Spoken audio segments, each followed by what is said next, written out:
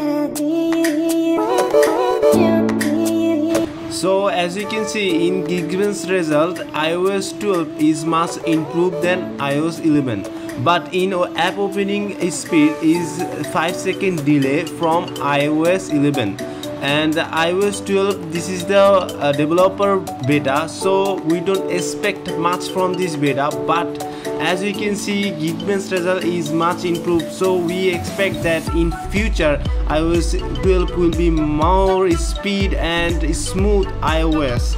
And that's all about this video, guys. If you think these videos help you, please like, share, subscribe this channel, and guys, see you the next video. Peace.